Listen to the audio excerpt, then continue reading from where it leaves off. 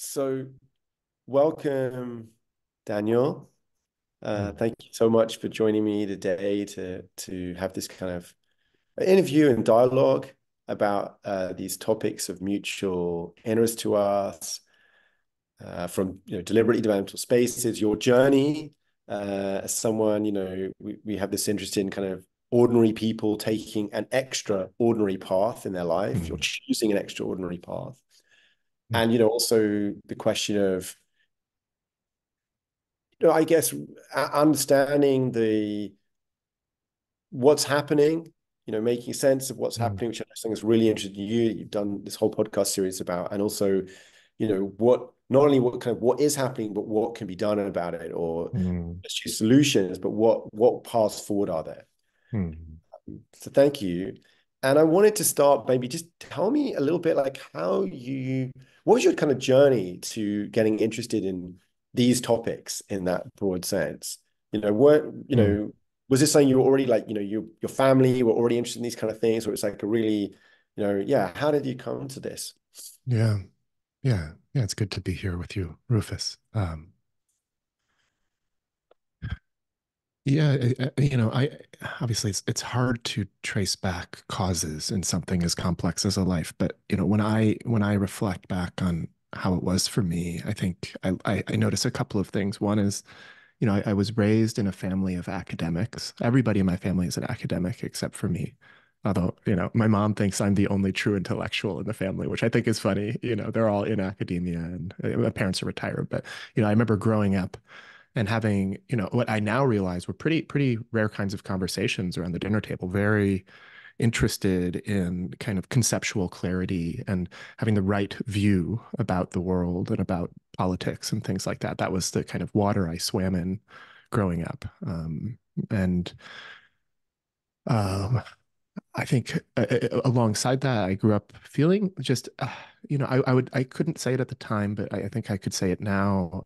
Just an acute sense of alienation and lack of belonging in my life, in school, going into college, and even in my family, but going into college. And I remember in college, just almost like taking a tour of all of the major kind of philosophical views that had been produced. This is like 2006, 2007. I remember like I would just wander through the library at my college and like look for books that might have something that would help. And again, I couldn't say this, articulate this clearly at the time, but would help me feel less like an alien in the world.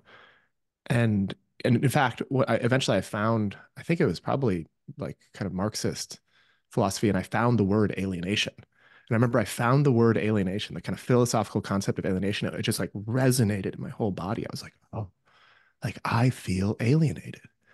And it really touched me even to hear it be described like so vividly. Again, like, it was so kind of inchoate at the time, but I really felt seen by that word. I felt alienated. I felt like I didn't belong in the world. And eventually, I think partly through the end of my first relationship and the kind of subsequent depression, I found meditation. Um, and this was at the time that the very first fMRI studies about the brains of meditators were being done. And I think that was like enough to pierce my kind of naive, realist, materialist, secular humanist sort of worldview, where I was like, okay, I'm gonna try. I was desperate enough. I was like, I'm gonna try meditating, and yeah, and it was the only thing I found in my sampling of different worldviews and philosophies that like actually made a difference and kept making a difference. And the more I did it, the more of a difference it made. The more I think like, the more I felt like at home in life.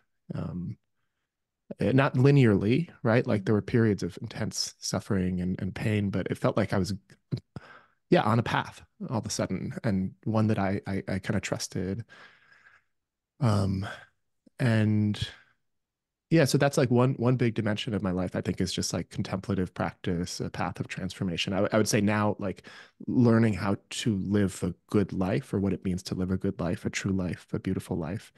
And then, the kind of systems change stuff, which you alluded to, like what is this larger situation, the kind of context that we're in. That's also, I don't know how or when that kind of kicked off.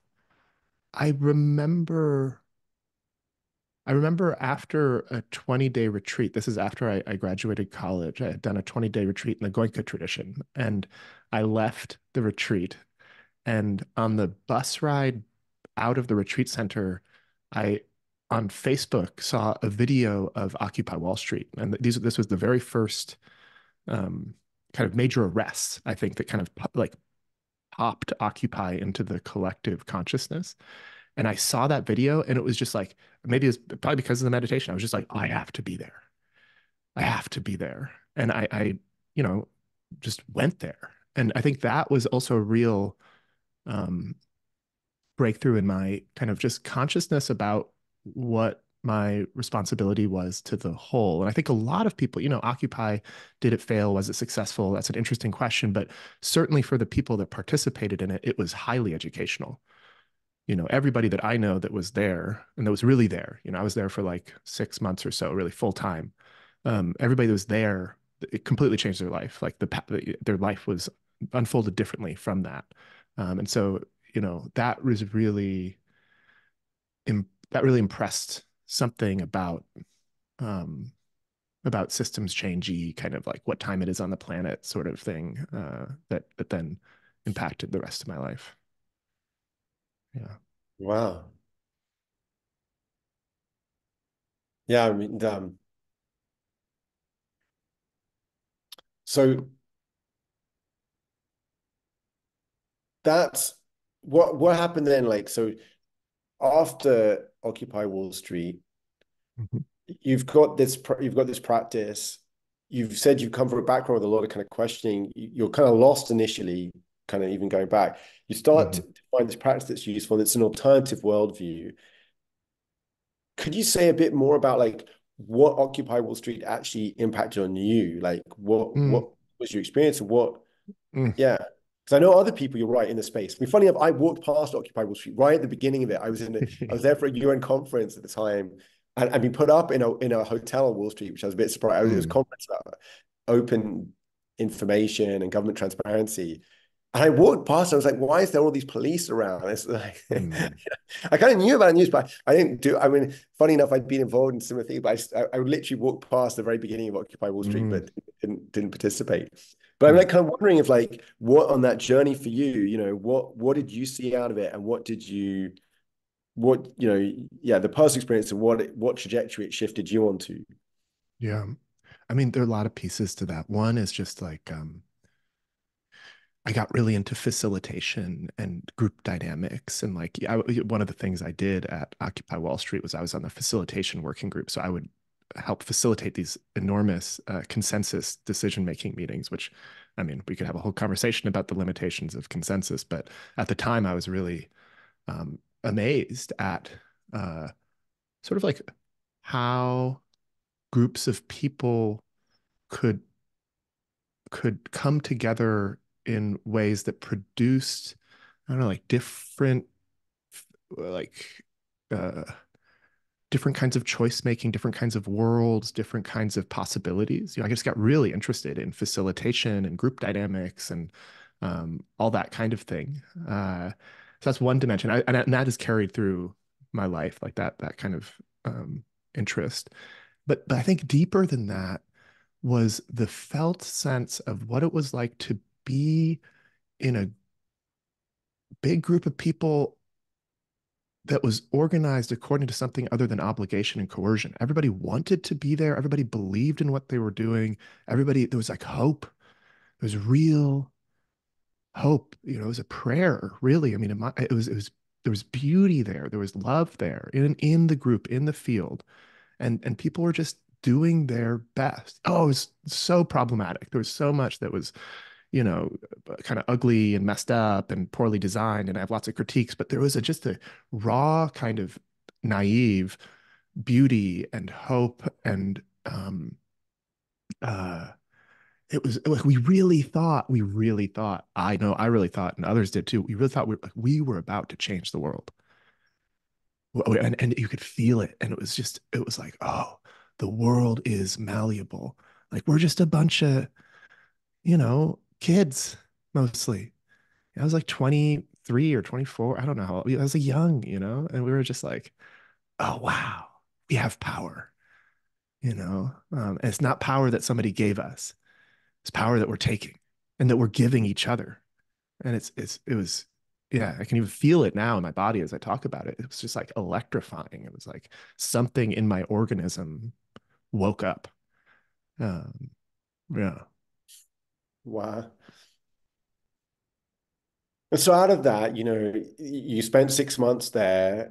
I mean, you said that was like full on in New York, right? Hmm. And Yeah. then what was the path? What happened afterwards? Well, a couple things. One is I got more or less like, I wouldn't say kicked out of Occupy, but certainly like, sort of like exiled a little bit for a particular reason that I want to share because I think it's relevant to our mutual interest, which is I realized at some point in being a facilitator and trying to like organize the group in a kind of particular way that there were people in this movement who were obstructing its success.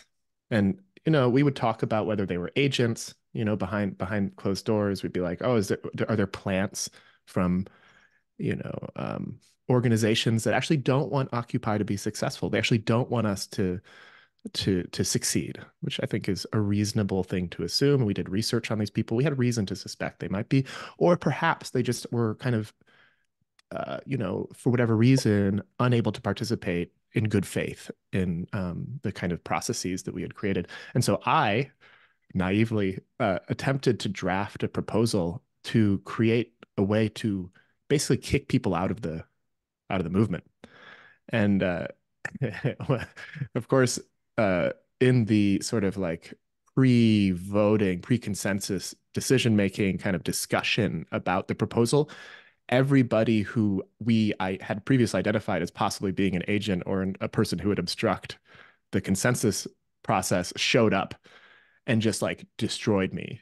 And and it was a really clear demonstration of the failure of inclusivity as a sacred value.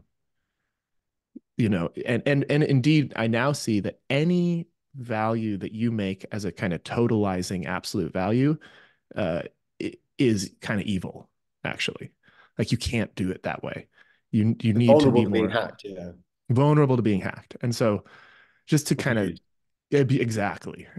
And so, and that just wrecked me. That broke my heart completely. And soon after I had to leave, like my health started to decline and I left. I got arrested, which is good, good experience. And then I left New York City kind of with a little bit with my tail between my legs, and moved to Boulder, Colorado, where I worked for this company, Buddhist Geeks, for Yep.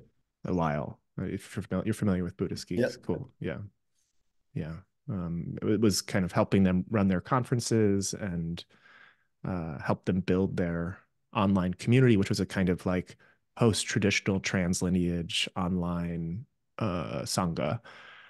And Buddhist Geeks, for those who don't know, it was a sort of media project, primarily a podcast that was really interested in the intersection of contemplative practice and like emerging global culture and technology and things like that. And it was really, really, really interesting scene at that time. And I don't know, like the early 2010s. Yeah. Vince, no, I know Vince, and you, yeah. And so you were involved in that. Wow. So and how were you connect? How do you even know about that? Like it's kind of not the most obvious thing to know about. Buddhist Geeks. Yeah. Well, how did you? So out of Occupy, I mean, how did you know? Like how did you know you were gonna? How did you find out? That's even interested. I'm just interested in those kind of Oh, those well, so I mean, when I first started getting into Buddhism, came across that. meditation, yeah, I mean, everything felt kind of not super like resonant with me and my culture, as like a techie young man. And but then Buddhist Geeks was like, really, it really felt like it got me. And I would be walking around all the time listening to Buddhist Geeks. I was just always that was my way in to the Dharma for sure. And then at some point, I think Vince Horn, the host of Buddhist Geeks, like asked for volunteers for some task, and I responded, and then actually did the thing on time and as requested. And he emailed me and said that I was the first person who had ever volunteered and done the thing on time and as requested. And we kind of struck up a friendship. And eventually, he kind of asked me for if I wanted to work with him. And Yeah. yeah, I was really lucky, really lucky, really lucky. Yeah. Right. So you go to Boulder and you're in Boulder, Colorado, working at Buddhist Geeks, which is obviously also pretty. I mean, I know Vit just for listeners' background, I mean, also know had really been obviously involved in the integral scene. I mean, he'd Yeah. been at the Integral Institute from a recording interview I did with him. Um, but yeah, so you're there in Boulder, Colorado, and what happened? Yeah, what happens next, kind of thing in this. Oh, I mean, I really threw myself into working with Vince, working at Buddhist Geeks. It really like I gave it my all. And I think we created something really beautiful. We created the Buddhist Geeks community, which um, was an early experiment, I think, in online video based kind of community building. I used a lot of the frames and facilitative processes that I learned at Occupy, kind of trying to transpose them into an online space. And it was very beautiful. And we ultimately couldn't find a business model that was successful. And so it's interesting. We actually like kind of closed down the project, but there was enough um, kind of coherence and participation energy in the community that we built that the community itself sort of jumped ship and created their own community, which still exists, called Dharma Mechanics. Really interesting project. They've been going on now for, I mean, I don't know, it's been like 15 years or 14 or 13 years, just having ongoing conversations about all kinds of things contemplative and hosting online retreats. This has been going on. And so I feel, yeah, proud of that. Uh, and as part of that um, online community, I hosted a interview show where I spoke with Buddhist teachers. I receive questions from the community, but also just ask questions of Buddhist teachers. And one of the teachers that I interviewed was Soryu Foral. Soryu Foral is the founder of the Monastic Academy, and I was really struck by his vision um, for the Monastic Academy, which at the time was just beginning. And I remember after the interview with him, I I said, "Man, sorry, this is amazing. I'm really impressed by what you're doing. If I didn't have this job that I love, I would probably come and join you." And he was like, "Oh, that's great to hear. Yeah, would love to have you." And then like a month or two later, I lost. We didn't have the money to continue to pay me, and so I had to leave that job. And yeah, I was like, okay, I guess I'm going to Maple. And yeah. And that was what around 2015. Oh God, I'm not good Who with knows? years. Probably something like that. Yeah, it must have been something like that. It's okay. So you arrive, yeah, Maple. Yeah, tell me a little bit. Tell people listening, maybe don't have a lot of context about, may or may Mhm. not know a lot about Soy for you or the Mhm. Monastic Academy. Do you want to give a little bit of a Yeah. Yeah. So sketch of that? sure. So Soryu is probably like 48 years old. He's an American Buddhist monk who grew up in Vermont and went to train in Japan at the age of I think 18, and spent something like in total about 10 years in monastic training before at some point coming back to the US and spending a lot of time with Shinzen Young, who's a very interesting contemporary Buddhist teacher. He's quite old now, but he's done a lot of work to render deep and rigorous contemplative practice into the frame of science and kind of rational um, language. I don't know what to say. And so he studied with Shinzen, and at some point, I think he felt inspired to create a kind of like really like a modern monastery uh, based on Shinzen's teachings, but more kind of trying to like feel like what does a monastery, which has been such an essential and ever-present cultural form in many cultures, you know, a place where people can go to transform their mind. And we could talk about like what that means, but what would that look like in America, in the Western context? Not just trying to like, you know, kind of pick up and drop a traditional Eastern monastery into the West, which is a lot of the monasteries you might see that are in America are kind of just like imports, but actually trying to like kind of innovate something that's an Yeah. emergent within our cultural context. And you know, so for him, he talked about it often in terms of the relationship between awakening and responsibility. And so, you know, for him, part of what was true in our context was that we were in a time of profound crisis, profound planetary crisis. He didn't have the term meta crisis at the time, but from a very young age, he could see that human beings were debasing and destroying life. And so he was very, very, very deeply, you know, his heart was just very deeply moved and beholden to that seeing. And so he was um, very interested in kind of creating a space where people could come into right relationship with that reality through the practice of deep contemplative training, and find out for themselves like what role does awakening have when it comes to this very dire, very real situation that we find ourselves in if we look clearly. And of course, there's so much to be said about that. And so, you know, he created the Monastic Academy, and it's evolved a lot over the years. It's evolved a lot over the years. When I got there, you know, I just showed up at what at the time was a group of, I don't know, like 10 people. We lived and meditated and worked in a Quaker meeting house in Burlington, Vermont. So you grew up as a Quaker. So I just showed up in this space. And yeah, it was. I mean, there's much that could be said about Maple, but maybe that's a way to open it up a little bit. That's very, really beautiful. I think it's certain questions this become like the role, you know, that will be threads to come back to, you know, in a moment. Maybe it's the role of awakening in this moment of this Mm, crisis, polycrisis, meta crisis, or just, you know, very obvious climate crisis, ecological crisis, yeah. and seeing that, you know, the capacity to see that and hold that, um, which is kind of a first step. But I want to just to say a bit more then.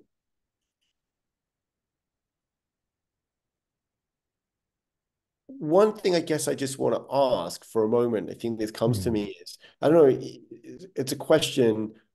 Maybe it could be like you have brothers or sisters. Maybe it could be that you have friends, but there seems quite unusual about your path. Like the fact you're just like, okay, I finished Buddhist Geeks. Okay, I just show up at this Quaker meeting. You know, I just gonna, you know, mm, or I just show up at Occupy. I just got to go to, you know, there's something there. And I mm, don't mean it's not but to contrast, sometimes just be like, what has it that do you think, you know, like, I don't know if you've ever discussed like the way you see the world with like, you might be your family or it might be with friends, you know, who you went to high school with or even university. And what has it that you have this kind of this path, which is often taking maybe, it seems like a less well-trodden one, but also one with like some degree of uncertainty. Like, you know, who knows, you're going to go to Monastic Academy, and probably one, I don't know, I think of my own parents where like, you know, I was like, yeah. you know, maybe just to share one tiny bit from myself, you know, it's mainly about you, but I've looked at my life as what I sometimes think of, not to judge them, but like failed breakthroughs, moments where I felt Mm, intuition. For example, I felt a very strong one just to share, you know, at the end of university, I felt very lost. And I was supposed to do this PhD in mathematics. I had this place at Cambridge actually, and it kind of Mm. fell through. I was so delighted that really in my heart they'd fallen through, really, like because I didn't, I don't know. And I hadn't had this year where I didn't have anything to do, right? Because I didn't have this Mm. PhD and it wasn't planned. And I was going to I remember the kind of heart direction I wanted to go in, in Mm. myself, which was of inquiry, of really looking deeply. But then I Mm. remember, whether it was my mother or just like, but it was, or even it just a voice in my head of like, but what are you going to do? What are you going to do? What Mm. this this kind of sitting, even if you're not, Right. where's your job? What's going to happen Mm. to you? Kind of in my Mm. head, and so I kind of interested in almost in the courage, or maybe you wouldn't describe as courage, or just like what had it that you had these intuitions, but were able to act on them. And maybe in like looking also at like friends or family, when would they question this? Would they be like, "Oh, what are you doing, Daniel? Yeah, right. What are you doing with your Yeah, life?" You right. know, um, and how Yeah. did that happen? And how did you how able enabled you to stay so kind of heart centered in a way? Yeah, two things come to mind. One was, my parents have always been incredibly supportive. I'm sure that at various times they were like, inside of them, they were like, "What are you doing?" But externally, they were, yeah, they were they trusted me in some way that I in this moment just feel really touched by and really grateful for. Um, and then the other thing that comes is I remember after I graduated college, I went and lived in Washington D.C. and I started to try to get into the nonprofit industrial complex. It Right. just like, and I tried to get a job. I like interned, and I started it. There was, I think, then this just like hope to be as you do when you're young. I think like a hope to be used well, or to help somehow do good things.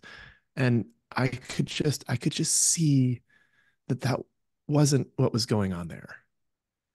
And I started to get really depressed. I actually started to like drink more. And I could feel myself going in a direction that I was lonely, um, very lonely, very, very like it was dark.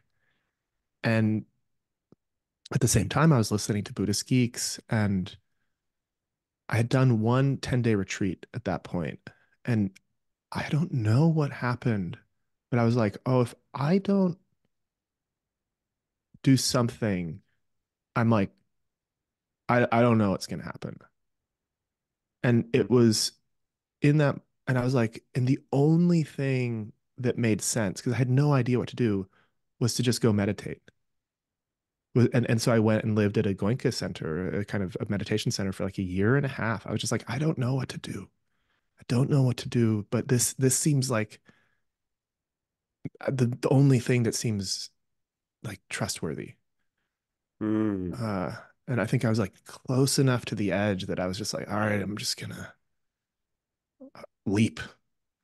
And mm. uh and it worked. It was not like it worked like I was happy or something, but I felt a sense of like, oh, like I did the hard thing, but it was the right thing or something. Like it felt true somehow.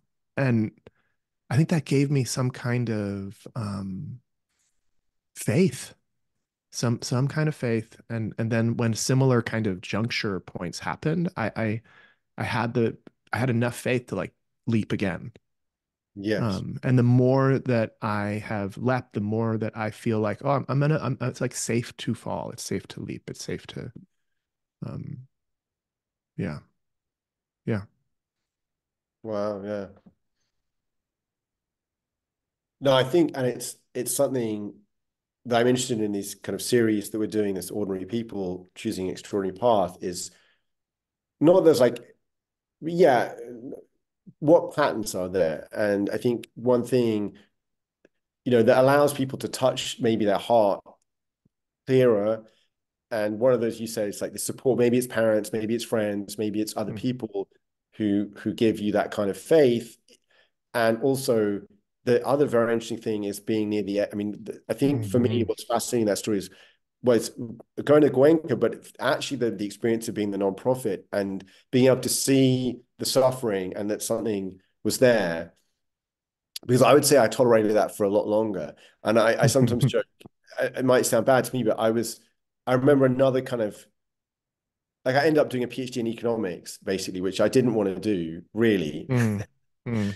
And I sometimes think is also is that sometimes your greatest misfortune you can have in life is to kind of not have the breakdown. You know, it's like, Oh yeah. and not, I don't mean the breakdown like fully enough, but I mean not have like something not working. But you know, like imagine you've gone to a nonprofit and it hadn't been too bad, or you got like rapidly promoted, and you know, or they got a big grant, and then you have a team, and then you're like suddenly in this system, and it's really Yes. not working really. But Yeah. whereas actually you kind of, you know, for me, I always look back. The point that I had a breakthrough in my life was basically I go to PhD. I even get this. I don't even want to. I got this fellowship. You know, Yes. it was at the end of it when I got my papers rejected. So just put kind of added to the story. I've got these papers. You know, I don't want to become an academic, but what Right. you know, but I'm about, you know, I'm going to go for 10 year. I need published papers, and they get like this top journal where I'm almost maybe like one reviewer says go in and the other doesn't. And up the editor says no, we're not going to take it. And it was this huge breakthrough. I remember for me, Hmm. like actually this was the gift, and it Hmm. had actually been a curse previously because in that moment I was like, I'm not upset, but I mean, I'm upset in my ego in some part. You know, of course, I feel rejected, but deep down, I was like, thank God I'm not going to become an academic economist. You know, or something. Right.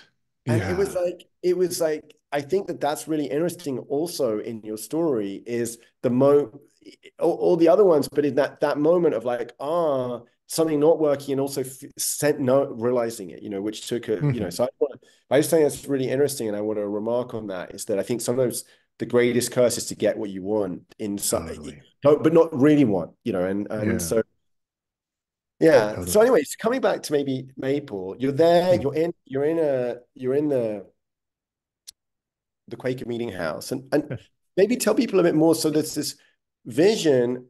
What was the idea of monastic academies? You said it was like somehow in the monastic tradition, and it's in the name, but the fact it's called monastic academy, it was to innovate in some way. You know, saw you had this vision, and you obviously ended up taking quite a bit some part in that. Tell me a bit more about that because it really connects to this interest we have of like conscious collectives that we talk about here at Life Itself, or more like geekily, deliberately developmental spaces, right? Creating these new kinds of environments Yes. where inner development, or you could say kind of conscious inner development, is mixed also with other kind of activities, you know, with our Yeah. also day to day, you know, in some way. So tell me a bit more about that project and your Yeah. life.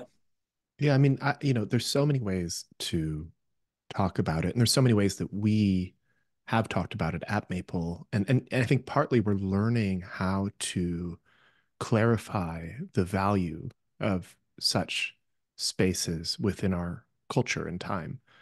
And so, maybe I'll say um, the kind of way that I hold maybe the inquiry that I was on, and I think that Maple is on, although I don't know that Maple would talk about itself this way, is like, who do I need to become in order to step into the meta crisis with responsibility, like appropriately, like so that, and this is just how it lives for me, so that I can look at my now 10-year-old niece when we're both older, and I can look her in the eye and say, I did what I could. Who do I need to become, and how do I become that person?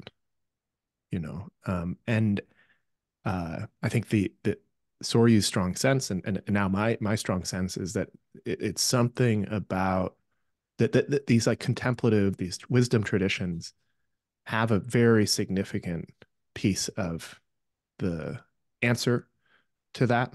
And we can, kind of supplement that with John Vervaeke and all the other kind of contemporary theorists who are trying to really, again, render the value of this kind of thing into a frame and language that we who have grown up in the West can understand. But it's for me, it's a kind of existential inquiry. It's like, given what is happening right now, given that I graduated college and with an earnest, sincere desire to be of service, was, the best that I could do was be slotted into a kind of strange money making machine called a nonprofit.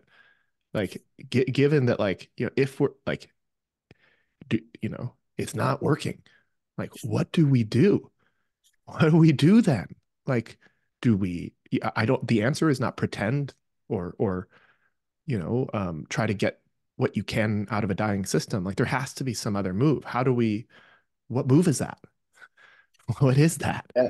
Yeah. And I think, my own inquiry with that clarifies, like, it's something about a transformation of the interior that allows us to move in the world in a different way.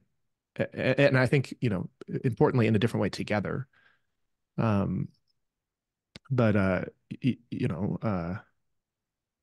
yeah, so really kind of creating a space where that we can really be with that inquiry. And the difficulty in that, because just so many people don't look at the situation because uh, it, it challenges everything. So it's Hmm. very hard to look at it kind of squarely while still being in the system. Like, you kind of Yeah. almost need to move into a liminal space, which a monastery kind of is for a lot of people, where you don't have all the, what is it, like, cognitive dissonance and sunk cost fallacies that are kind of making it hard to see what is actually being called for um, in our lives. Yeah. Yes.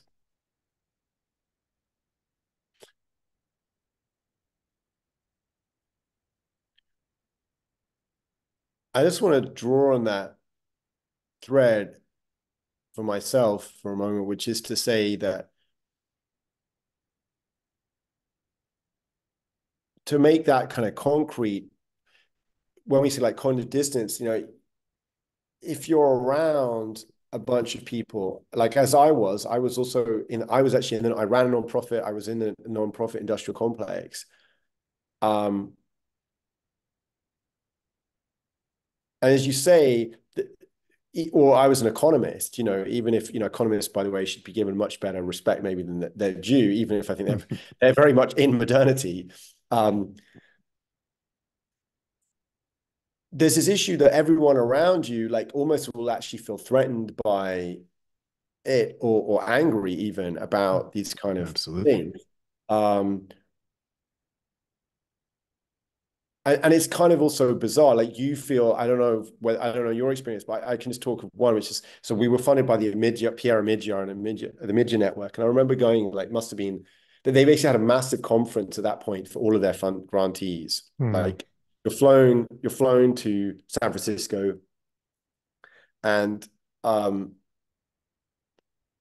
this must be like 2011, 2012. I can't remember. It was basically around that time. And, so you're flying to San Francisco, you're put up in this, hotel, this massive conference center.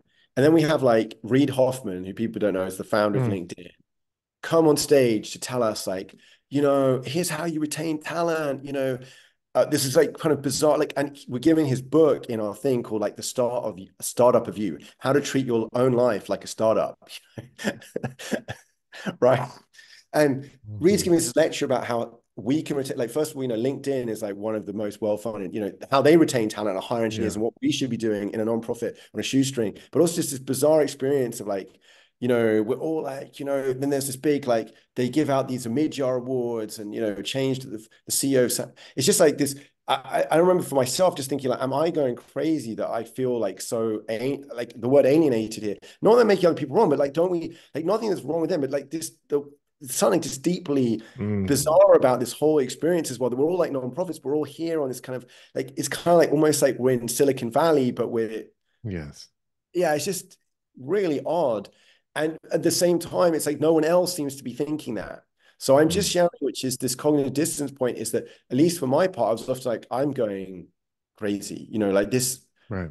And I went back, just to be clear, I would, you go back and be like, okay, well, how do I now get more money? I've got to do more. Hmm. We've got to, because also in that energy, it's all like, Yeah, well, how much did you raise, or what projects are you doing, or totally. what's on your CV in some way, and you're doing that, and the worst is you're doing that to other people. Hmm. Yeah, totally, man. Yeah, I mean that's I now I would say that's how Moloch works. The god of bad incentives, right? Like the system that is sort of destroying life on Earth from a certain perspective, right? That's sort of like Yeah, extincting species and um, you know, threatening our own existence. Yeah, right? It We can certainly see it reflected in all these places, but it lives in us. It lives yeah, right in us. It is, culture is stored holographically in the minds of humans, in the hearts of humans, and um, we are doing it. We are doing it, and that's part of what is so hard to see because we do love the world. And so to see the way that we are doing it, it takes great courage and it takes great humility. And it's like, it's painful. It's very painful to do that. And it's really hard to do it alone or in a system where everybody yes, else is kind of trying to pretend that they're not doing it. Right. And so that's part of the value of these sorts of spaces like monasteries. It's like, you, you know, it's a real, it's ideally, it's a time to like really be with the truth of it. Like, oh, like I, I am confused actually, and I'm able to be, I'm vulnerable. I've hurt people. I can hurt people. Like I can easily become a tool of this system that isn't aligned with love and truth and goodness. Oh no, I really don't want to do that, but I keep doing it. Oh no, like that whole process is like very vulnerable and very it's really hard to be true to that. And I know very few people who can really be true to that on their own. And in fact, I don't. Yeah, yes. yeah, And that wants to be, I mean, I want to, because it does bring me, it's because, like, I guess the story you say of the cognitive distance and my experience of what you're saying there, the lesson I was coming to, and I was going to ask, it's like, I noticed, I could see it, or I even went on retreat sometimes, or even to finish the story, I think John Kabat-Zinn's son led a meditation session at this Amidja event, I remember. And I mm, remember actually going up to him asking him and saying, but like I feel, because I've been a meditator at this point for quite a while, but I was like, don't you see some dissonance? What should how I feel that this calls into question what I'm even doing. What should I do? And I wrote like, well, he was there to lead a half an hour session, but it was the question I want to come to is like, what helps people sit with that and sustain it? And you already alluded to it of like on your own, it's very yes, difficult to do that because I oh think yeah, that's the thing is that I think many people glimpse parts of that or have it momentarily. And even today, people have psychedelic experiences. They go on retreat or they simply are just confronted by something in the news. But without what is it, and I want to come back there for also to both your insights, but also maybe the Monastic Academy of like, what is it that it takes for people to be able to really sit and sustain that insight that it becomes that allows them to walk the different path in a way, like because I guess that's mhm, part of the inquiry that I have. Yeah, so and you alluded yeah, to maybe more about this, like on your own, it's very hard. yeah. It's friendship. It's friendship. There's one of the most, as I'm sure you know, famous passages in the Pali Canon, the kind of Buddhist Bible, is Ananda, the Buddha's right hand man, goes up to him and says, Buddha, it seems to me, based on all my training and seeing, that friendship is at least half of the path. And the Buddha says, do not say that, Ananda. Friendship is the whole of the path. Mm, Friendship is the whole of the path. We like the whole idea that we could do this alone is itself indicative of the deep confusion that we are in that is been constructed by the system, I believe, that wants to keep us disempowered and confused. Like we need each other. We deeply need each other. We not just as mirrors. Like I see you breaking free, so I feel like, oh, I can do it. I can break free. But when I'm in deep pain, deep pain and confusion, and I'm disoriented, like really, I don't care how good your practice is. Like you need somebody else. You need another human heart that's just there with you, listening to you, holding space for you, caring for you. That's what makes the difference when things are really hard. And it has, and this is the key in my view. It has to be friendship that's rooted in a shared love of truth and of goodness, like virtuous friendship. Really, that is there is such a thing, right? There is such a thing as virtuous friendship, and that is the path. Like the path for me, like I know that I'm unfolding if I'm able to be a better friend, and I'm able to receive friendship more fully. Like that's for me, that's like the litmus. It's not like how well can I follow my breath? Like no. It's like how well can I receive the love of my friends and how well can I be there for them? How well can I love them? And it's just you know that's just has to be we have to see that it's meditation gets unbundled from this deep wisdom tradition of Buddhism, and we kind of try to just like take meditation and think like, oh, this will make things better, and to a certain degree that's true, but like it's not. It's got to be friendship. Like that was the thing that we were really doing at Maple, honestly, Yes. was friendship. Meditation was just a way that we could clarify our ability to be able to be friends. And that's really what I learned there was, yeah, like what it takes to show up um, for others and allow yourself to be shown up for.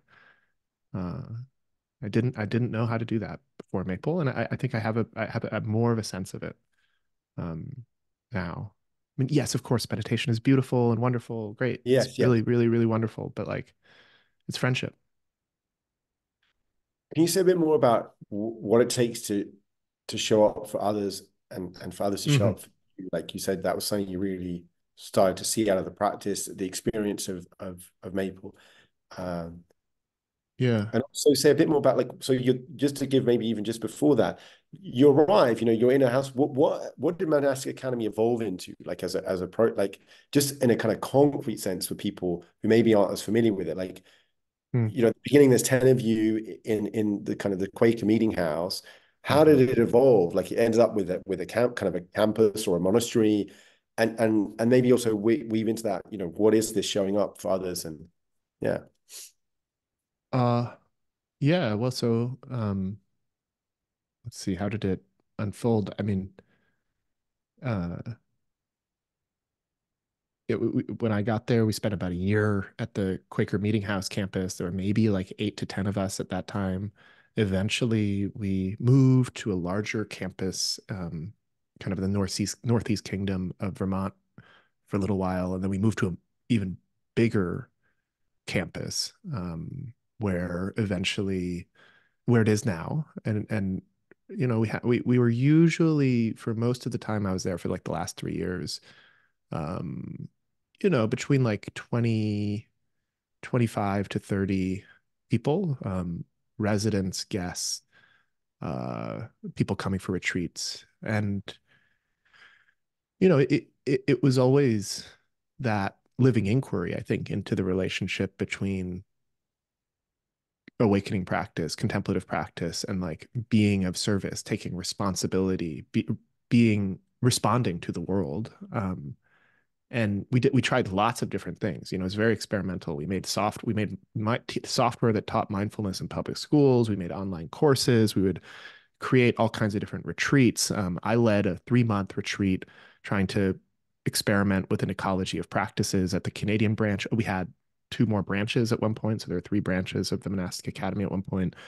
Um, and yeah, it was like, we did retreats. We did at least a week-long retreat every month. I did three different solitary retreats in a cabin for 75 days or more. And it was a whole culture, it's very rich. There were, and I think, now, I'm no longer at Maple, just to be clear, but now Maple is very kind of dialed into AI. So they're very interested in how to, I would say, like, bind these emerging intelligences to wisdom and how to make them, um, how to have AI create the conditions for more human wisdom. But I haven't, I don't know what they're exactly doing right now. So yeah, that's kind of a sense of it. Is that, yeah, That's really yeah. what I guess I would also be interested in is, so what word you were saying about the ecology of practice and what is challenging? And I'm just to share, I'm obviously very interested. Life itself, I'm actually right now in the Bergerac Hub. Um, I think more generally what you said is that people recognize maybe that friendship, Hmm. you could call it spiritual or virtuous friendship, or people with there's maybe some shared commitment, but shared virtue to it is important.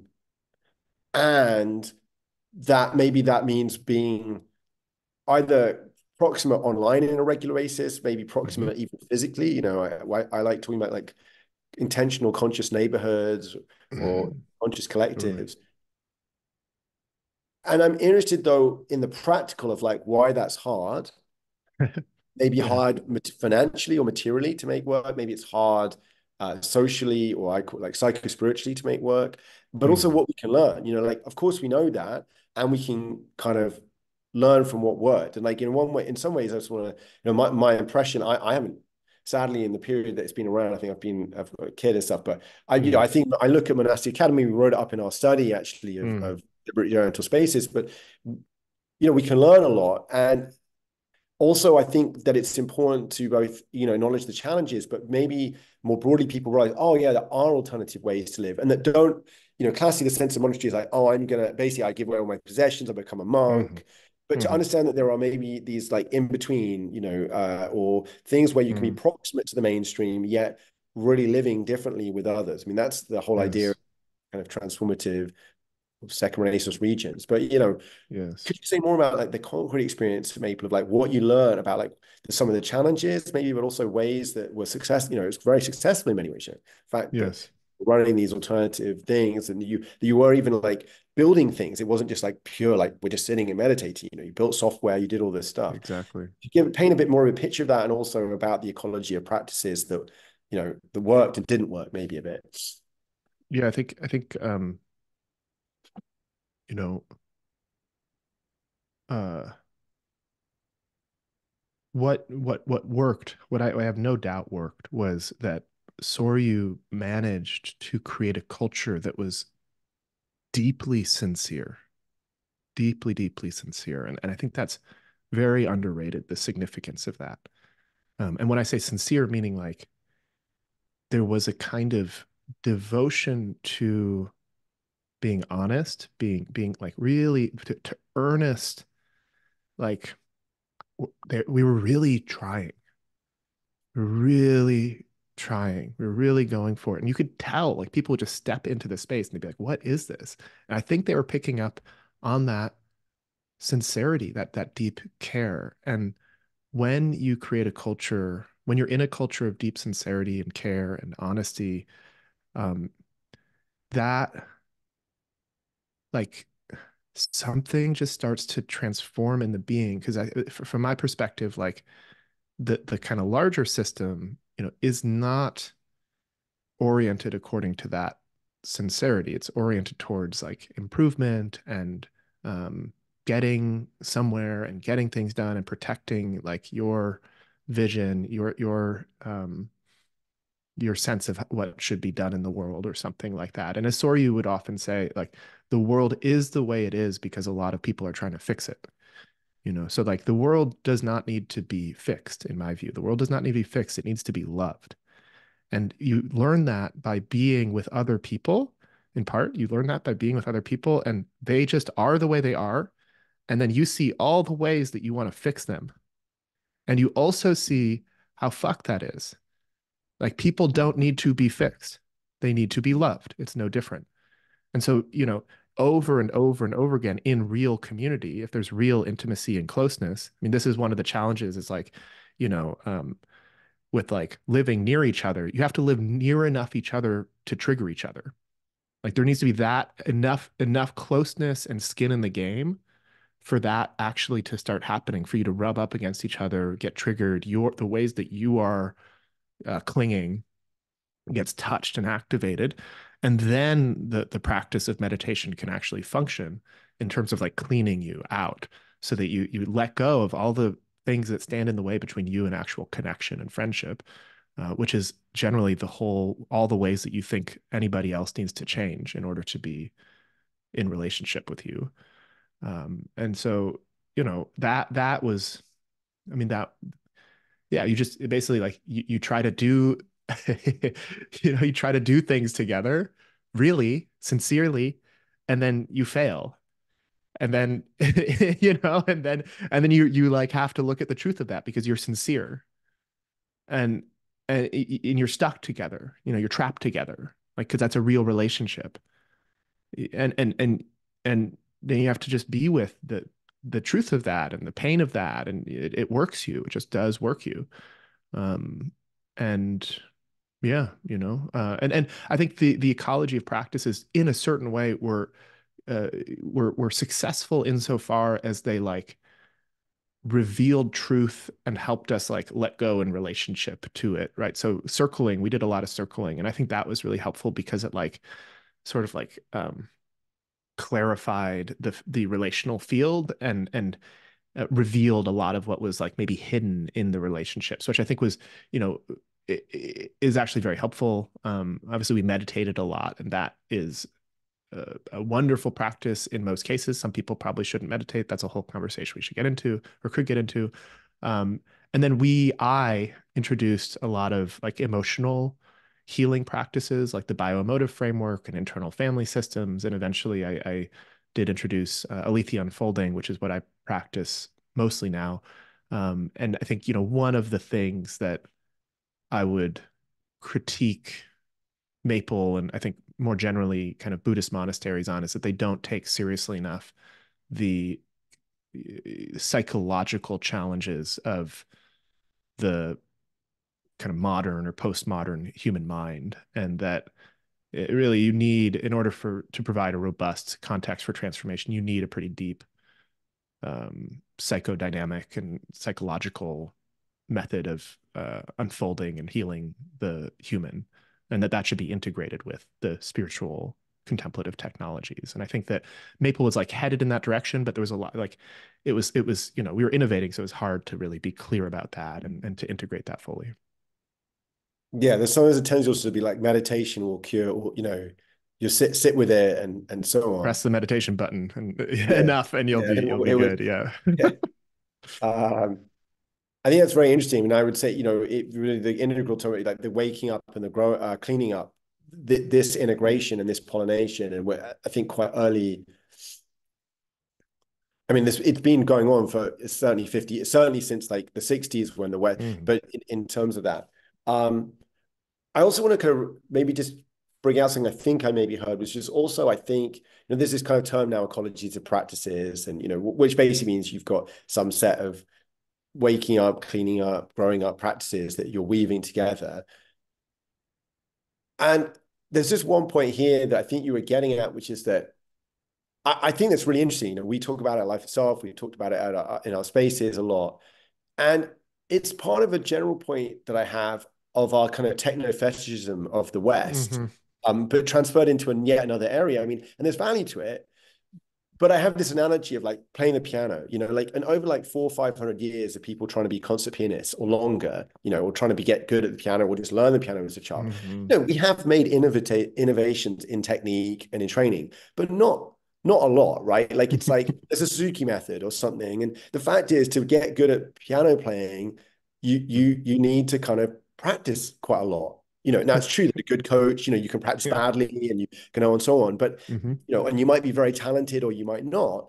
But it's not like we've had some breakthrough technology where suddenly we go from like, you know, 5 years of training to like 1 week of training to be kind of a Mm. concert pianist or something like that, or you know, a decade or whatever. And I think what I'm going back to is you saying like you do just need to rub up against people. You do, yes, if you don't have the meditative practice, if you don't have the psychodynamic practice, it might just go very badly. Like everyone just falls out. Hmm. But fundamentally, in this kind of growth and opening our heart and really learning to love ourselves and others, and really deeply kind of in this dance to accepting them truly as they are, not no longer fixing. It doesn't mean lacking a commitment, maybe to be of service, Mm. but that that really just comes from a lot of practice, and you know, And and time. break and Yeah. time. You know, and I say that because I think there's sometimes again we're like, oh, you know, we're going to optimize the practice or whatever, and there's just like in these areas, I think this you know, I want to say different types of problems. There are problems that are really amenable to kind of technology type. You know, we're going to figure out an answer, and then once we've got the answer, everyone can just use it. And then there are other kind of Yes. problems that are more like the concert pianist problem, which are like, yeah, you can make some improvements, and it's good to think about, but fundamentally, you have to practice, and you have to practice together, and so on. Hmm. Yes. Um, Yes. Yeah, I would say for me, like now, the way I look at it is actually the problem of or the question of technique and method is yeah. much less interesting than the question of how do we actually get bodies together in spaces reliably and have them stay there through the challenge so they don't just like Yes. leave. um you know, that's really for me the interesting challenge. Yes. And I even want to catch myself like, not that there's a problem, but like I use it as the analogy because that's how we think about it. But it's like just want to say, yeah, exactly. Like the interesting question, the interesting opportunity is that, and as you say, because that sustained um time together is what really makes a difference.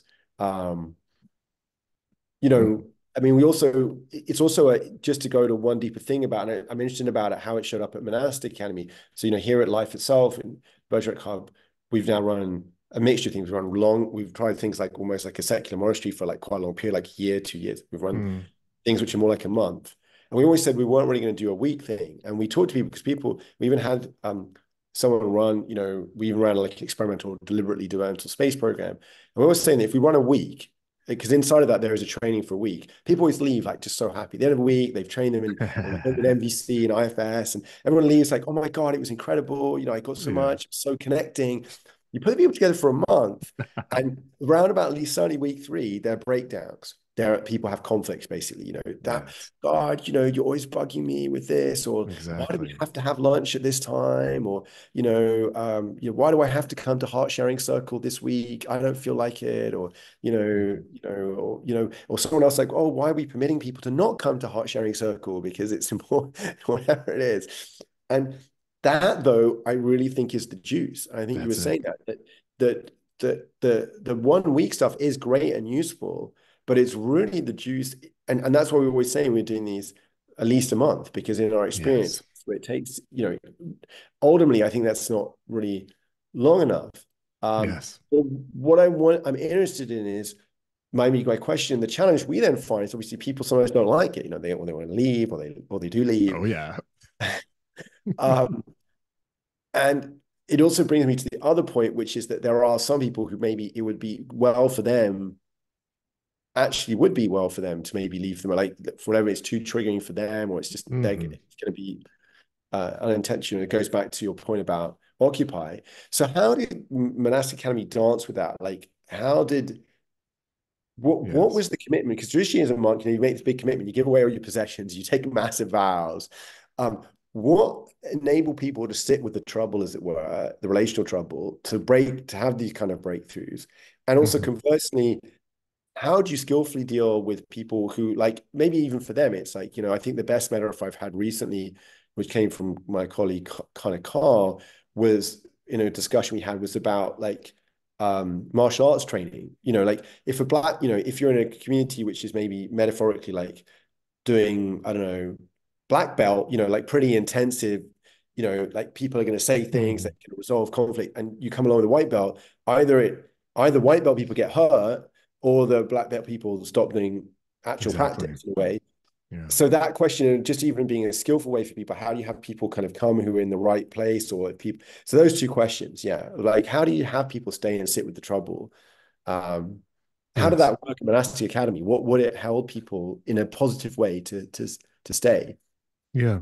I mean, this is, I don't think this question is not one that is one that's solved, but is one of those questions that you like just try to create a relationship with, you know? And that's what it was like at Maple. Like I was one of the things I did there was I was in charge of admissions a lot. Not always. We rotated roles. That was part of the training was rotating leadership roles. And I mean, we ran lots of different experiments here. When I first joined Maple, I just showed up through the doors for a year-long commitment, never having been there. I I just showed up and I was there for a year, which worked for me, but didn't work in a lot of cases. Um, the way that we what we did that we found that worked relatively well was people would come for a 3 month apprenticeship. And usually in the first couple weeks, sometimes in the first couple days, you can kind of see like, oh, is this like, is this gonna, what's going on here? And like you say, like almost anybody you can do anything for a week, but you get 3 weeks, month, 2 months, like you start to see, uh, you get a deeper cut of like who they are, what they're capable of, what they're ready for.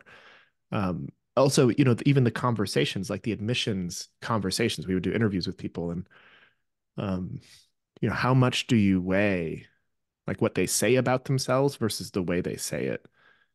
We would get very good at asking like, so like, what's the most challenging experience you've been in your life? Like, what was that like? And really looking at them, like really seeing like, can you feel them in their struggle when it gets really hard? But it's really hard. It's challenging to assess if somebody's able to show up and into a space like Maple. And we, I think did the best we could. Um, Now, once people finished their 3 month apprenticeship, most people, vast majority of people were like, actually, I don't want to do this. This is gnarly and uncomfortable and just not good. Thank you. I'm going to go now, which we were like, God bless you, go. But for those few people who are like, you know what, I want to stay. Then if there was a kind of conversation, we just sort of see if it was a good fit. But then you'd sign up for a year commitment. You become a resident, and you kind of at the end of that, you could re-up for a year or more.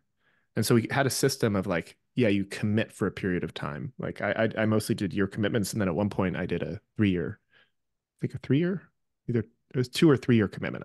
And there's an understanding, and this is I think something that's been kind of undermined in the larger culture of the value of commitments in terms of creating a kind of Yeah. alchemical vessel for transformation that allows you to sit with the trouble, as you say, right? Because it's like my integrity is on the line. I committed to this and it matters. Commitments are real, right? Yes. Like it matters.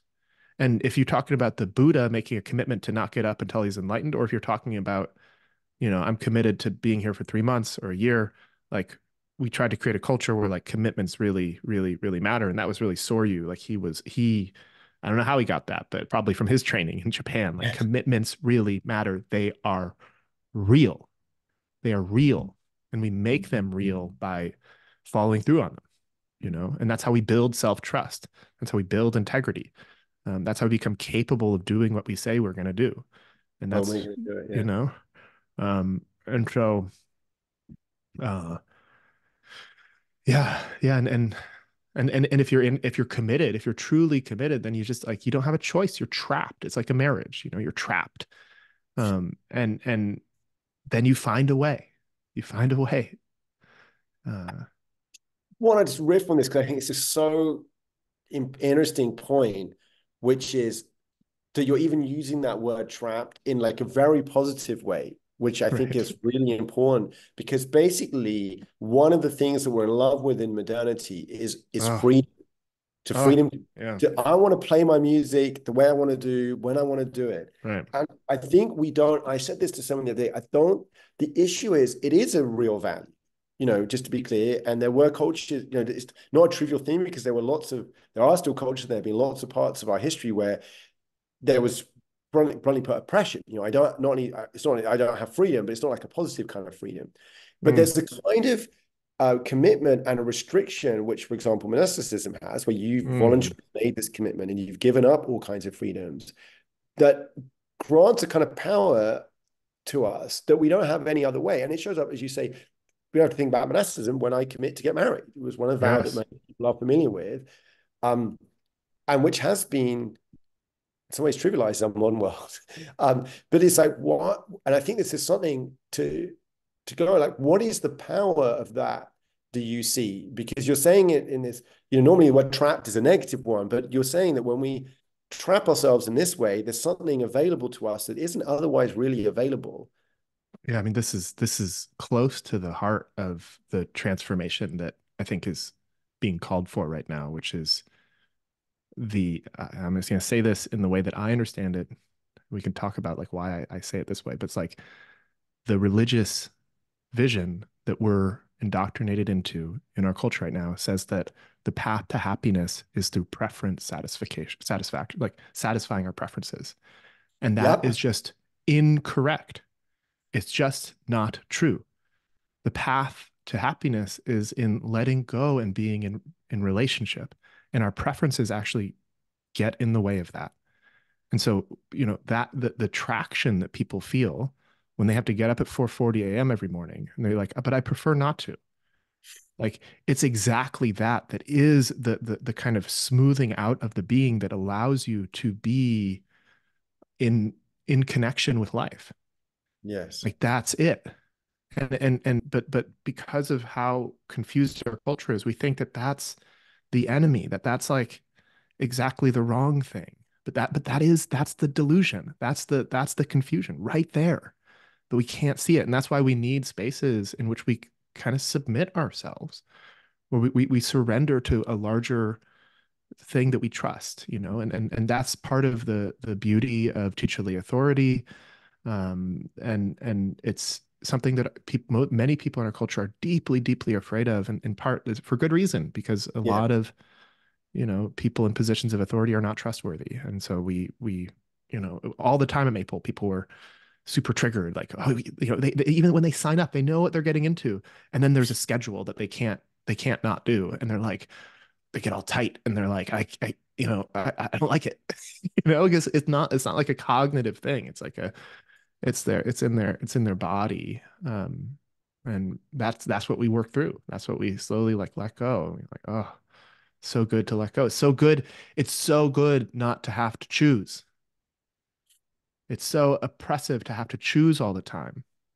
To have to be enslaved to your preferences. People don't realize Yes. how burdensome that actually is.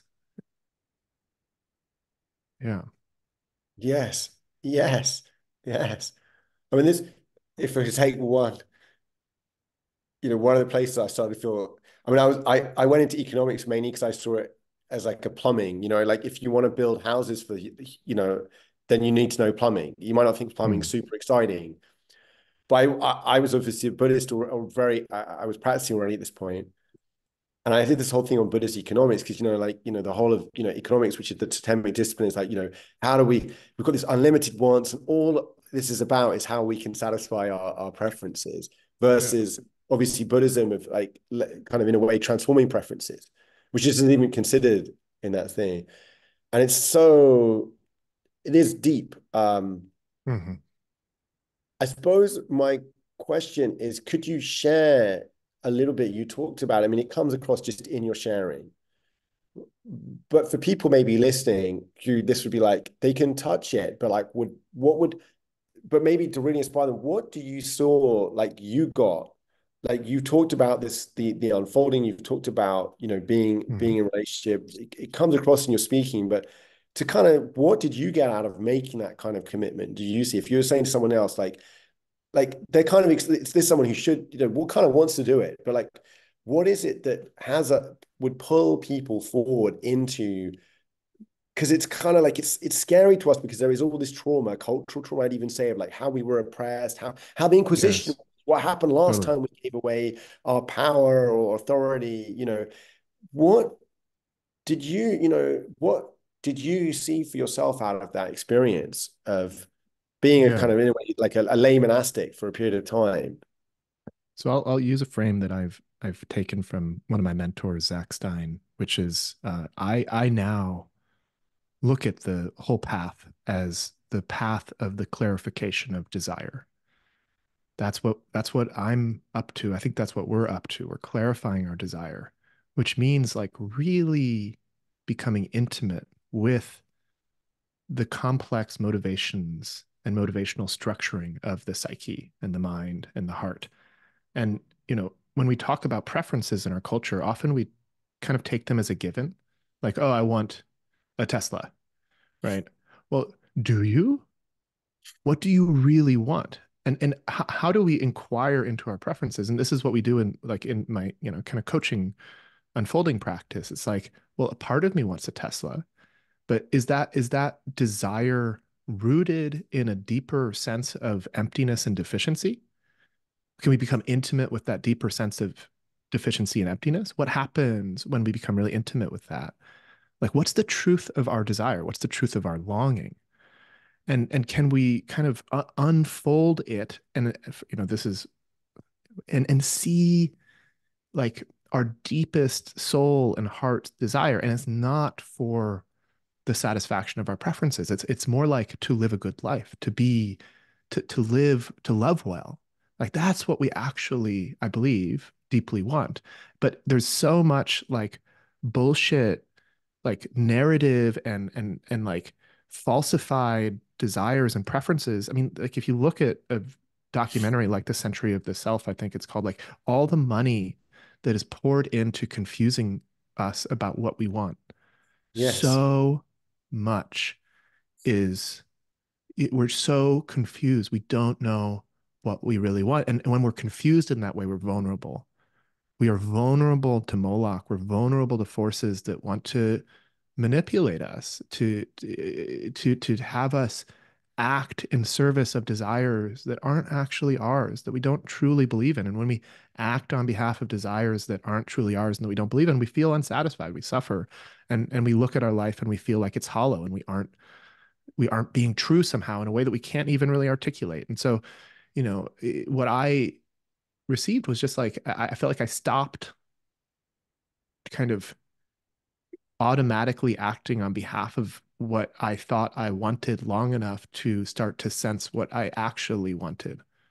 And I started to see like, oh, if I live according to that, it's just much better according to my own sensing, not according to like the stories that our world offers about what a good life is, but actually according to my own assessment. Like I'm more proud of myself. I'm more like, I feel more connected. I feel like there's more meaning in life. And so, yeah, it's really this process of clarifying the interiority, like what's really going on, like what when there's a movement of reaching and wanting, like what's that like rooted in? What's the deeper structuring that gives rise to that? Because we're not simple. Like the mind is a Yeah, complex system. So it actually takes time to really look at it and clarify it. exactly. Like I would say that it's what you're describing is one key aspect of wisdom Mm. personally, and then I'd even say collectively, which is knowing what we really want, Yes, exactly. like real wants versus non-real wants, or right, if we use Buddhist language, like right wanting versus not right wanting. Yes. Uh, and yeah, again, it's a sacred cow of modernity. I mean, just this might bring it, but then that, hey, I know what I want. I, Mm. it's not, why is Yeah, that to be exactly. debated? Um, Exactly. so I think this is really, really a classic point. And I think a very interesting question. I think it's one of the ones that I like to I like asking, I like asking maybe more friends and family, and yeah, we're going a little. I don't want to. There's stuff, quite a bit of work we did at Once a Life for Self, because we saw this bit. We called them blind spots, partly Mm, in actually out of landmark. But so blind spots for yourself personally are things that we get reactive to, or that we don't see, but which are influencing how we act. Which is a mm, lot of. So you could say, you've got a blind yes. spot in your car, which is where you have accidents. But collective ones, as you say, are, for example, this view that we know what we want. Um, and Mm, why I would say it relates, there's also this aspect of trauma often is, obviously, when I brought this up, just, I don't know what happens when you bring up these views, but if you bring up with, in my experience, with people who are maybe not coming, let's say, from a Buddhist background, like, but, well, look at the Nazis, or look at the Inquisition, or look at, there's this mm, immediate, like, well, when we gave, why should someone else tell us what to do, or there's false right. consciousness in Exactly. Marxism. And I think there's very understandable reactivity, and maybe it'll take us off, is to, I guess, is the question, and this maybe starts to bring us to the last part of this. We might not have all the time to explore today, but it's what are wise actions, wise paths, is um how do how does one heal those reactivities in ourselves and maybe collectively? Mm, Because what I'm trying to say in the positive sense is what we're really agreeing. But the reason people got into very, like, I know what I want, because for many long time people were not allowed to want what they wanted, or they yes. were told. And so there's this huge cultural reaction when you start saying, hey, maybe you don't know what you want. Maybe take the one example I have also is, there's a there's a great talk by Thich Nhat Hanh about, he's gone to Google, he's giving talks at Google, and they're like, he's like, well, we're kind of creating these distraction machines rather than, Mm, well attention machines. And they're like, and like the engineer's like, great, okay, you know what we'll do? We'll create an option to, like, not have, you can turn on notifications or not notifications. And Tina Han's like, yes. no, no, no, you should default it to off. Of course you can allow them to. And Yes. then she's like, how dare you do that? Like, but you're interfering with their choice. And like Tina Han Right. is like, what do you mean choice? And obviously there's this kind of Mm, disjunction between a well-meaning engineer, and I guess what I'm asking at this point is, from mm, coming more to, like, the work you did with your own personal research and the Emerge podcast, these kind of questions of how do you shift, you and I sitting here going, yeah, yeah, but like, how do you share these kind of ideas, and in a well way, not saying, oh no, choice is bad. Well, no, we're not saying that. We're saying something quite deep, which is, there's different kinds of choice, and one can learn through certain practice, through in being in relationship with others, normally in sangha and others, ways to practice sensing, for example, what is kind of weller or righter choice and less right choice, more genuinely, my yes. authentic, true choice, versus those that have Yes. been given to me somehow in whatever way, by advertising, by culture, by my, even my, sometimes my innate programming, that you might, I don't like that term, but my, that, but it isn't really true. When I look deep into my heart, it's really me, or what I'm Yes. really. Yeah, I mean, this is in a sense the question. I don't know that I have a good answer, but it's certainly something that I'm very keen to, engage with. I think in part we have to kind of, I think it's right to take a step back, right? And this is where, for me, the question of like religious vision, religious view comes Mm-hmm. in, right? Because what we're touching on are a lot of, as you say, sacred cows, sort of like axioms of the dominant religious tradition in the world right now, which is secular humanism, materialism. And there are certain, again, and that might even trigger people, right? That might trigger people. And so, what do you do with triggering? Like, does that mean that you're like, oh, you're wrong? Right? Is that the vision of what triggering means? Is that somebody has done something wrong? Or is that actually a call to look inside, right? Like, what's being touched in me, in my depths? What am I afraid of? Right. So when I say that secular humanism, materialism is a religion, is a religious view, like, that's how I see it. Is that, and so, and it's like, that religious vision doesn't support the conditions for this kind of interior clarification. It doesn't. Hmm. It's not good at that. You actually, for most people, when they come to Maple, we have to go through this whole process of deconstructing and kind of freeing the mind from all of these assumptions about the way the world works and about what the human is. And we have to, like, in many cases, we have to, this is the very first kind of precondition of Buddhism, is like right view. It's called right view in Buddhism, meaning that there is such a thing as goodness. There is such a thing as truth. There's possible to live a good life. It's possible to live a bad life. I want to live a good life. Like these things. It's like there is such a thing as value, as truth. Yes. There is such a thing. There is such a thing. And if you have a religious vision or a metaphysics or an implicit vision of what the world is, where that is not the case, you're going to have a hard time. You're going to have a hard time Yes. orienting to the world and clarifying your own sensitivity to the presence or absence of truth, what is trustworthy, what is good. You're going to be very susceptible to forces that want to use you on behalf of things that are not good and true and beautiful. And so there's, I think, this kind of conversation that, that we're having right now. And so there's a kind of like propositional clarification that is happening, with Ian McGilchrist's book and many other thinkers who are like, oh, like actually, no, there is actually, though, actually something called truth. Yes. Actually, we were a little bit confused there. We actually did have to do some deconstruction. Like people use the term truth in a way that was fucked up. Like we should call that out. But like still though, there is something that is true. And like truth is important. And we should actually like live our lives in integrity with it. And we should build culture that's in integrity with it.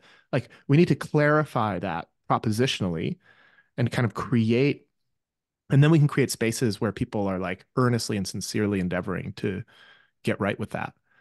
But until you've clarified that, like, and sort of like at least like made explicit the sort of religious indoctrination that is currently dominating most people's worlds, I think you don't have enough space to kind of maneuver. And yeah, there's too much reactivity, there's too much trigger, there's too much like defensiveness, and then it's really hard. It's really hard to create these spaces where people actually stay long enough to transform. And what you have is a kind of, I think, mostly superficial, mostly kind of rearranging of propositions and ideas sort of approach to transformation, which is important. We need to get propositionally clear, but that deeper work doesn't, I don't think, happen until you get in Yes. real traction, until you really are trapped in a way where you're forced to clarify. It's necessary. And so it's like, how do you craft uh, an understanding of what I am, what a human is, and what I ought to do that allows me to enter into these um, prolonged experiences of vulnerability and not kind of freak out and give up and be like, no, actually, I'm just going to get it, whatever.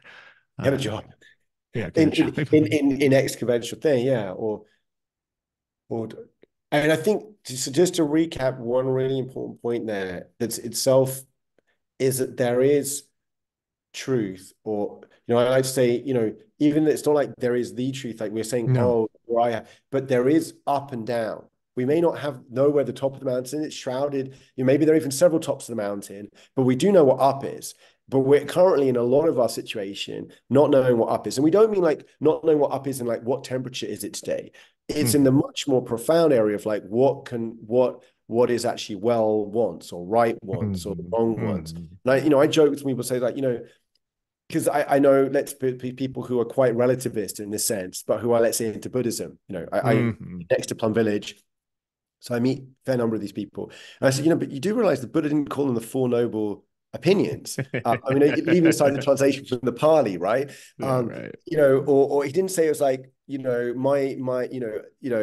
my opinion on view. It's like right view and wrong. It's like, Yeah, it's like, exactly. and I think that's one axis, but I think this is a really profound point. The one I use, by the way, is I think you mentioned Ian McGilchrist as trying to set this out, and this I'll come back to the dancer, but there's Emma Gilchrist and the other one who people don't refer to as much, but I really is Christopher Alexander, who does Hmm. the pet language, because Totally. I actually think about before, he writes Times Square Building, and I think it's such a great area. I mean, I actually have personal experience right now because we've been trying to build stuff and talk to architects. I mean, you cannot find architect who believes that there is a better or worse way to build now. In my experience, they're always, I mean, they might Hmm. be like, oh, it's more ecological, but everyone's like, no, but whatever you, I mean, Hmm. literally, you've talked to now dozens, they're all like, no, no, it's just whatever you want. There isn't a more living or a more dead That's it. building, Yeah. and so on. And I find that as a great area because it's very concrete. You can point to buildings. And Alexander really, I mean, he died now 2 years ago. I think is one of the great thinkers, like a lot, funny enough, along with McGilchrist, if you like, people Hmm. setting out this in a compelling way. And I think to emphasize maybe to listeners, the subtlety of this is that it's not like we're talking about truth in obviously it can't be quite the same as like we measured it with a thermometer. So it's got to be a different kind, but it's one that, and this is this dance, right? And people are like, but hey, but then it's just subjective. And you're like, well, no, it's not quite subjective. No. Yeah. What is this? And that will take us a bit further afield. But I think that's one really big I mean, if we're going to be, let's call it a religion. As we say, there is a religion, I think, of modernity or of, as you say, secular humanism. Part of the religion of tomorrow is this kind of faith, Hmm. grounded, and it's just like all good religion grounded in something that we can touch and share in some way. Um, they're not like proof in a mathematical, here's my proof sense. One of that is that there is this truth, as you say, of like writer, even the good, the true, and the beautiful are I agree. real, Yeah. not just true as in the scientific reductionist sense. Hmm. I think on that note, I don't want to leave you with any last, you know, for this session. I know we didn't even fully get to our last point of like really get to fully explore like where things are going and what you saw out of your quest, maybe with your Hmm. podcast and you're talking with people. I want to leave that maybe for today, but I'd like to leave you with a moment, maybe any final reflections that you'd like to leave with today from the dialogue. Yeah. Yeah, I think this question of like what is truth is so key, and um I'm still learning how to speak about it into our culture, like to speak into it, right? Because it's hard, and it's true. I don't mean to suggest that there's like one fixed truth. Actually, that's very much not the case. Like if you know anything about Buddhism and emptiness, that's exactly not the way it is. This truth that you and I are that you and I love, I would say, because I think love is actually a very important part of it, um, is not propositional, right? To use John Vervaeke's terms, it's not to be found in propositions. It can be kind of reflected there, but it's not, Yeah. it doesn't live there. And for me, it's more about like a taste or a smell or a feeling than it is about a proposition. And it's not like it's fixed, it's actually alive. It's Yes. alive. It moves us. Because we love it, it moves us.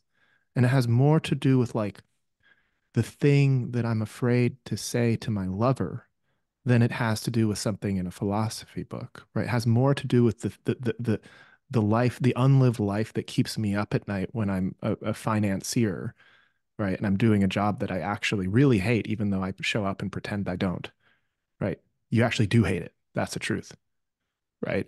And so it's like, how do we give life? How do we liberate the truth, that truth, right?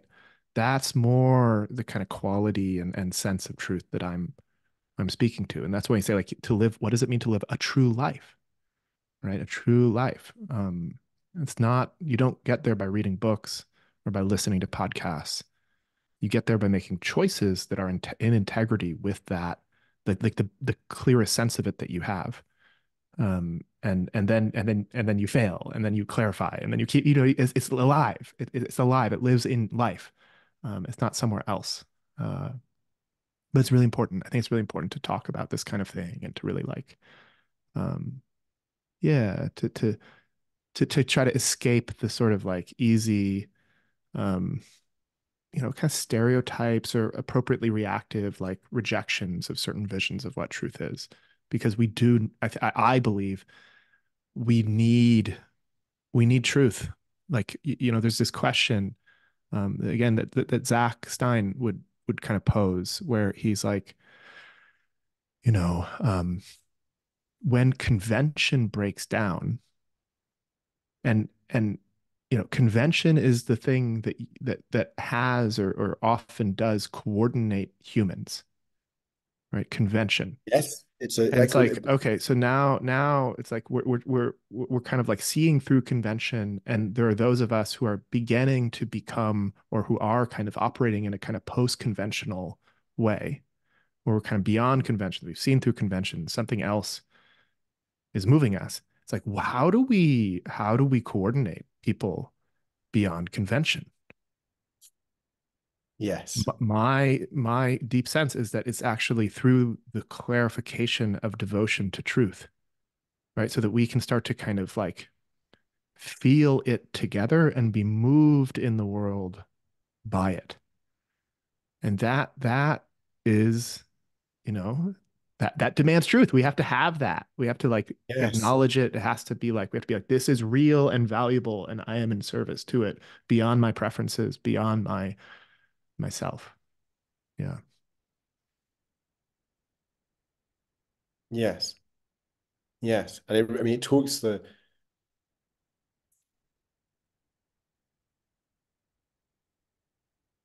Right. I want to give you the last word. I think that, yeah. So it talks the whole challenge people have, like, oh, we want an alternative value system, or you want something beyond the reductionist science, a way of coordinating agreement about choices in things and therefore valuing things.